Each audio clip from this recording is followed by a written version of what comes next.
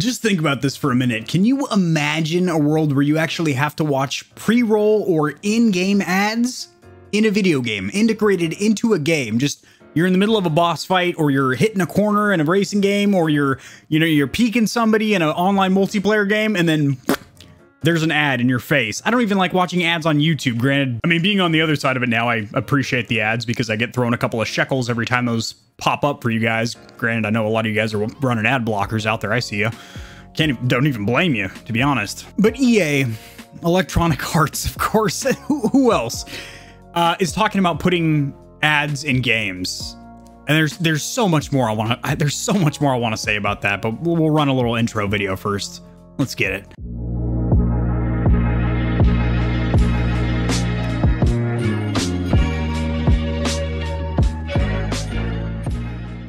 All right, Tadamishi, share my screen over here. I have an article pulled up that will be cited or sourced down there in the description below, as I do anytime I cover any kind of gaming news in the community or industry, because it's important to cite your sources in college. It's important on YouTube as well. You'll get called out lickety-split, lick the clit. So EA says it's not planning in-game video ads following a report, but don't let that headline give you a false sense of security to where you wipe the sweat off your brow and give a little sigh and just say, oh, geez, we're good. We have nothing to worry about.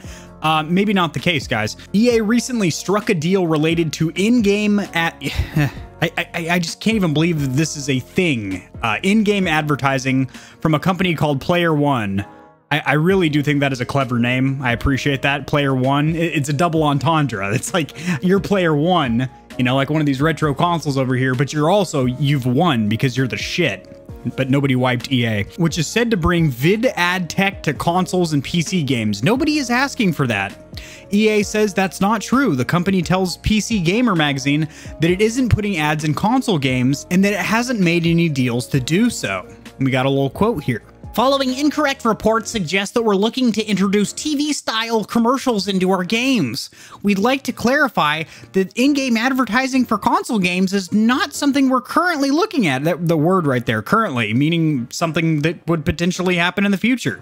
Creating the best possible player experience remains our priority focus. I don't think he knows what company he's working for. EA has been making hot, sticky garbage since the Civil War. I mean, they do have the Battlefield games and whatnot, but generally it's just sports titles, and sports games have been gross since a hot while. And also EA, it seems like every collaboration they get off whenever there's two developing houses and EA is involved, they just reach around and take to pound town the project. This is just most unfortunate. So this all spurts from an original story. I like that word, spurts. Be spurting tonight. A new advertising platform allows companies to introduce video ads in PC and console games, similar to those seen in mobile games or on free-to-air TV. I don't know too many people that still rock cable television. That's kind of like a landline. You don't need a landline because you have a cell phone.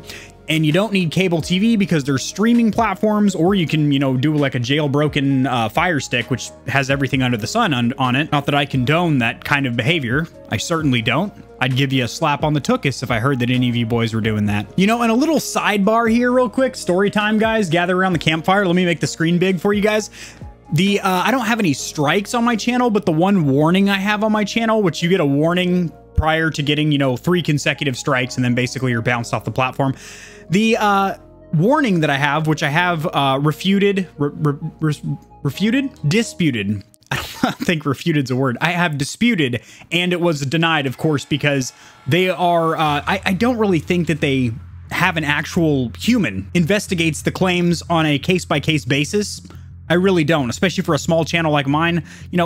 Granted, I'm very proud of where it's at, but in the grand scheme of things, it's not thick and veiny yet. It will be, don't get me wrong. Gamer Heaven's spew into the moon, but in the meantime, she's a quarter chubber. I get that. I got a quarter chubber down there. Ooh, somebody's approaching with my DoorDash order. Yes, sir. A little Thai food.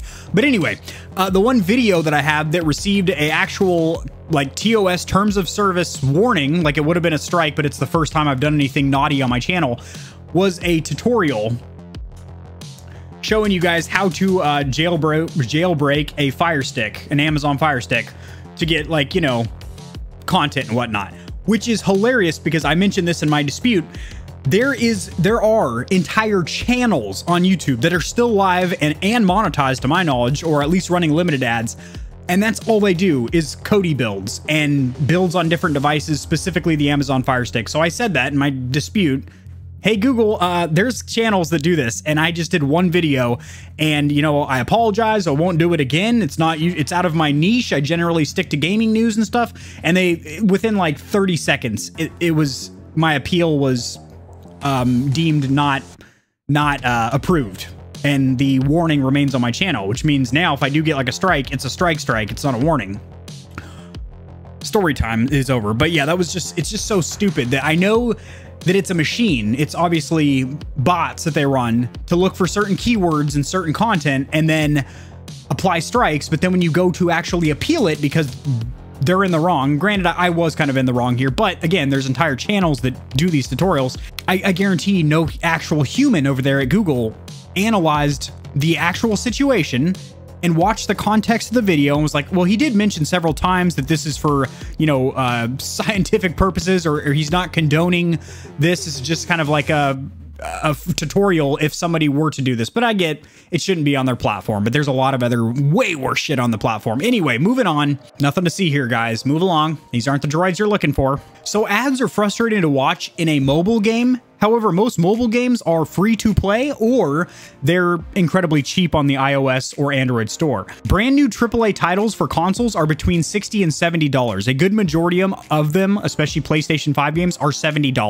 PC games are generally quite a bit cheaper, and Steam and Humble Bundle run sales pretty frequently and whatnot, but even still, if you pay 40 bucks for a game and you have to sit through an ad, when you get through the main menu and you select your difficulty and your visual settings, you jump in game and you're sitting through a freaking ad, that takes you out of the immersion of the game. God forbid it's actually in game, you're in the middle of playing and that pops up, I would lose my shit. I would throw my controller like a boomerang. Probably not, because almost all my controllers are like limited editions and very either rare or expensive. So I probably wouldn't do that, but I might.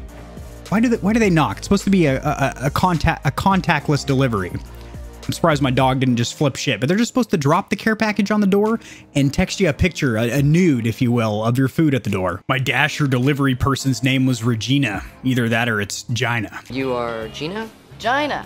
Hey, what's up?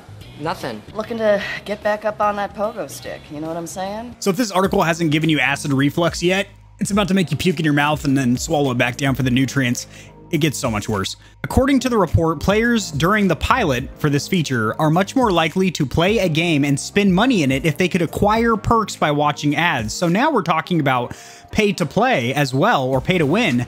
On top of throwing in-game ads, now it's going to be like you're rewarded for watching ads. So the people like myself and probably you stallions and stallionettes in the stable that don't want to watch an ad and skip it or whatever, don't unlock unlockables in the game, like perks and shit. That's stupid. Players could acquire in-game currencies by surrendering to 15 to 30 second ads. Oh my God.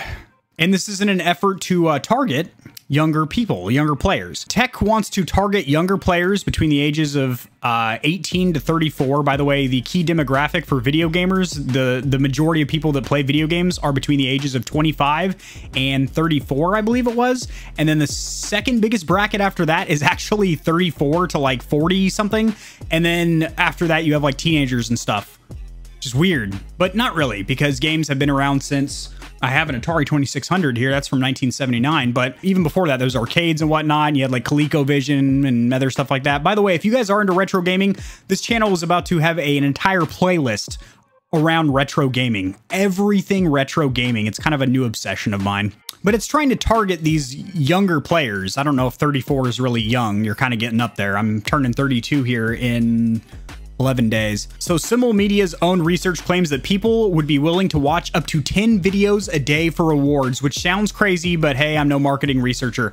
So watching 10 videos at 30 seconds a pop, so that adds up to 5 minutes. That's 5 minutes of your life you'll never get back. 5 minutes that you could spend shooting a YouTube video, maybe a YouTube short, or playing video games, or eating, or banging your girlfriend, which probably also takes about 5 minutes. And then also, Big D in the Pants Dave Madden over here says that 90% of the free-to-play audience never buy in-game items. You shouldn't, especially if the game isn't great, just like Cold War. Don't spend your money in the store. So this is another way to squeeze cash out of them. The company wants to implement these ads in roughly a dozen games by the end of 21. Probably games I don't play if they are EA titles. Although the new Battlefield does look pretty sick. It's a grim vision of gaming's future. I totally agree with that sentiment, that statement there. A grim vision of gaming's future. If you look at where gaming is at now, that basically everything is all digital. Even if you get a physical copy of a game, many physical copies, for example, Assassin's Creed Valhalla, there's only 1 gigabyte of data on that disc. So if the servers were ever to go down, or you keep that console and you decide you want to pick it up and play it, you know, 15, 20 years later for the nostalgia purposes or whatever, you know, and you can't link to a server or anything, just because you have that disc, don't think that it's going to play. It's not like one of these consoles back here, you just pop a cartridge in and you're good to go. You know, same cartridge you bought when you were 14 years old still works. You don't need to be connected to internet or anything like that. In-game ads, I mean, even a pre-roll ad would be insanely frustrating for a game that you spent between $40 and $70 on. Granted, they're talking about free-to-play games, but still, in between Warzone matches, instead of readying up your kit or adjusting your kill streak perks or picking a new Parker skin because she's got a fat rump on her, would you like to just watch an ad? I don't think I would. And even if you run something like an ad blocker, it's probably just going to have a big gray or black box where the ad would pop up, so you're not going to be able to see your menu, so you can change your kit around. Oh boy, what a doozy. We're really sucking on the pickle here, boys. The old pickled cucumber. That is going to do it, Stallions. If you enjoyed the video, I know it was a grim topic, but if you enjoyed the way I walk, talk, and smell, the cut of my jib, if you will, liking the video does help it to get seen by more people and does help me to grow this channel, which I do insanely appreciate. Insanely. Truly. Subscribe for more content like this, and, you know, like I mentioned, retro gaming. There's about to be more retro gaming content on this channel than you guys can possibly digest. I'm still going to do gaming news and tutorials and honest product reviews and stuff like that, but I'm going to be doing a simply intense amount of retro gaming on this channel. That's the way the cookie crumbles. Get your milk. You know, subscribe, notification bell, share with your brother's cousin twice removed, and I'll see you guys in the next one, which will be tomorrow because I upload daily. Peace.